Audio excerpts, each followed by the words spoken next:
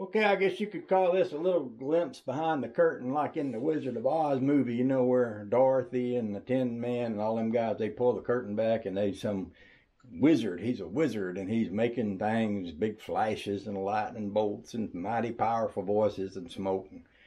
And they realize that the wizard's just a guy with a lot of special effects. So this is going to be my special effects. I had quite a lot of banjo music that I had recorded, and I got in a place where I use that banjo music often to go along with a video that I made. And I would use the same recordings for different videos. Well, as far as I know so far, all of my old banjo music got ruined in the flood, you know, the big flood we had over at One Lonely Farmers. So I just went back in my camera. It's the first time I've had time to sit down and do this. And I found the last video that we made at home up in Maine before we left to come down here, and it's about 2 minutes long. And I thought, well, I could get my banjo out and I could play about 2 minutes worth of banjo music and I could put it on there with it. Now this is a new banjo, new to me.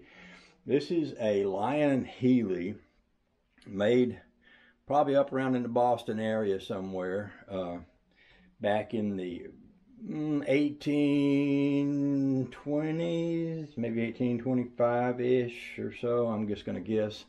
The neck is not aligned properly.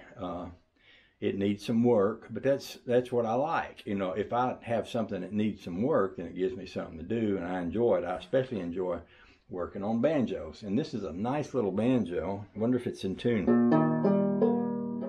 Close enough. My fingernails are too long. I usually like to get them trimmed up, but what the heck, we're going with what we got.